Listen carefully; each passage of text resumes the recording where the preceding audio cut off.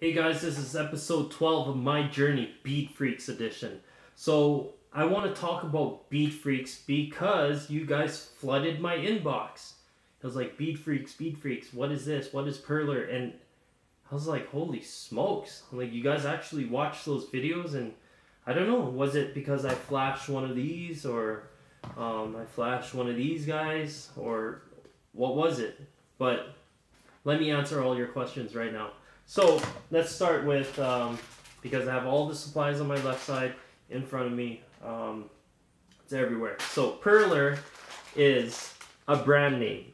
Perler beads. There's 1,000 beads inside each bag. I've counted them before. There's 1,000, 100% sure. Okay, never short, never extra. You know. Okay, so there's different colors to that they offer. I have over 30 types. So I have this one, I have this one, and if you've seen my Snapchat, I have a huge Rubbermaid container loaded with it. So yeah, also follow me on Snapchat, TOKI_XD. So it's Toki_XD. So those are the beads. Where do I store them? For the people that when I started, I stored them in little craft boxes from Michael's. So I bought this. They have dividers you can remove and stuff like that. So I have that going on. Or you can get the bigger one, which I did upgrade to the bigger one. Then I started going, holy smokes, started using a bunch of mixing bowls and small mixing bowls that I have at home. And I use that. So I've recently bought storage jars from the Perler company. They hold 6,000 beads. The whites is a very common bead that you will need in constructing your artwork. Also black. So these are half full, and so 3,000. I'm waiting on my supply. So let's get down to let me showcase some of the designs before I get to the details on how to make them. So I showed you the ghost. This is the Super Mario ghost. I started making these because they're simple. You can find the images online and just use them as guidelines. So they have keychains attached to it. Here's the one up. This one's cool. Here's the Super Mario mushroom. That one's cool too. Mega Man, everyone knows that one. Then you have the bubble dragons, and if you have an NES Classic, you probably played this game. So this is awesome because they're fridge magnets. So you can make them into keychains or fridge magnets. They're all good. Retro gaming is what I started on because the images were already pixelated and simple to put together. Then you have Galaga. I don't know if you guys played Galaga, but I've played enough of that one. And here's the enemies that come down. There's more here. It's keychain, and here's a very small keychain. Then if you want to like play games with me, then grab a controller. Or if you really want to go into fantasy, like just beam me up. You know what I mean? And if you really want to go retro and I'm like, hey man, I'm a sneakerhead, you got Jordans or something, got it right there. And then if you just don't want the head form or puny characters, you can start upgrading them to a slightly bigger character and have these guys stuck on the wall with all different types of Mario themed stuff. Or if you're a Dragon Ball fan, then you can just make one of these guys. Then I don't know, I can make one with a fireball coming out. That's a little bit more detailed. Or if you a Little Big Planet fan, you can play this guy. I used the darker beads. I should have used a lighter one. Then if you want to go back to the future, then you have one of these time machines. Then you also can make coasters. You can attach rubber grips so they don't slide all the time on the coffee table, but If they're the red shell, you know you have to chuck the red shell and it has to go darting at your enemy. So if someone needs a coaster, boom, you got it. So you can get in trouble for doing that or hurt someone. So I don't advise you to do that. Just be careful where you chuck it.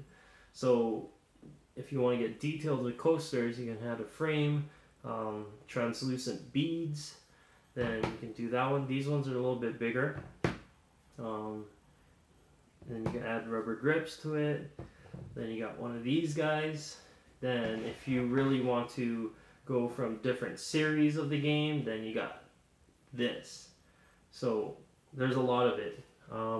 Then for gifts, you can give them as gifts, but if you don't want to give them as a gift, you can just get some gold rope and hang up some ornaments. So there's a lot of things you can do. My first logo that I made was this Van City logo, and I tagged them on it on Instagram. They liked it. I wish they commented, but that's when I started up doing all these things, and I started getting better and better and better, which led to my first big piece, one of the first, which is Pikachu, Team Rocket Pikachu. I don't know if it's correct side like this or like that, but as you can see, it's pixelated. It's my first one, but everyone can see the image. That's what I was trying to achieve. So this requires a lot of work. Then I've seen people online make like real people. I was like, oh, that's crazy. I want to do that. So one of my first pieces, Notorious B.I.G., rest in peace. And there you go. Then later down the road, when I saw Straight Outta Compton, I wanted to make one like this, Eazy-E. Rest in peace to this guy too. And also, if you check out my Instagram account, Bead_Freakz, so Bead Freakz, you would see the Michael Jackson one I made. So I don't know why they're all dead, but these guys are all dead. But I will make a live one. Maybe Snoop Dogg might be my next one. I'm not sure. So let's get down to how I piece these things together. So let's talk about the pegboards. So the pegboards come in different sizes, different unique things you can do with it. So pegboards like this. Let me show you real quick. Maybe on a different video I'll show you how to put it. Maybe a time-lapse video. But for this one, these are the pegboards. If you have more than one, you can attach them. So the Pikachu one, I attached a bunch, put them together. And you have this size. If you have pieces that fit within this grid, this is perfect for that. Okay, so when you get to a bigger piece and all your pegboards are down on the table, I'll just talk quickly, tips and tricks. Put a cardboard piece of paper underneath all of these before placing them down. It has to be sturdy, not something that will just fold when you lift it. Put it down. So when you fill up this whole grid, say for the smaller pieces, you have this parchment paper, wax paper. So for single boards, you put the piece here, flat like that, then you iron it in circular motions evenly until the beads melt together. And when this is done, you have to hold it with, I use books, so I put a book here, and then I flip it. And when you flip it, you release it, then remove this piece, put another piece of parchment paper, and then iron that side. So when you iron both sides, it's like this. So pretend this image is right here, it's right there, place it on, you iron it, flip it, then you, because it's on the book, you remove it slowly, then you put parchment paper on top, then you iron it until it melts together. So that's what you do. But when a bunch of these pegboards are attached together, you need a thing bigger than a book, or else when you flip it, and it's gonna go like this, and it's gonna pop all your beads and ruin your masterpiece, like big time, and that will piss you off. But even before you flip it, when it's all on the grid, you have the cardboard underneath, you take painter's tape, go like this, and you tape each row of beads and overlap them until it's one sheet over. So when you flip it over, it doesn't shift all the beads. So it keeps its shape, keeps the image and everything. It works well. So when you tape it, flip it. Then underneath, take out every single board. Then put the parchment paper and iron it as quick as possible and evenly, because half of these things, when they start cooling off, they start bending. And when they bend, they don't stay down to glue the next section together. So it's a lot of work. So what do I use to put the stuff on the boards? So this is a Perler brand scoop with that. So the beads stick here, then you place them on the board. I use dollar store tweezers, easy to pick, faster. Or you can use a Perler bead pen.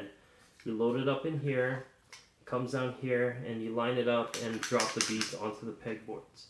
So pricing and all that stuff, it's supplies, labor, and all that stuff. If you can find it cheaper elsewhere, they probably mass produced it and they're just trying to get rid of it. But I do put a lot of work into this. So if you guys are interested in any, just shoot me a message. Logos are very difficult. The images have to be clear. I can't transfer every single image you send me. So I do have difficulties with them. So you just have to send me the image and I'll see what I can do. If I can't do anything about it, then I'll let you know. I'll tell you the truth. So that is probably as much detail I'll get into with that. And I will be posting videos after I get my supplies. Maybe a time lapse or an actual video showing how I construct all the beads and iron it together. So that is all on Bead Freakz. And thank you for tuning in for episode 12, Bead Freakz edition of my journey. Thank you so much.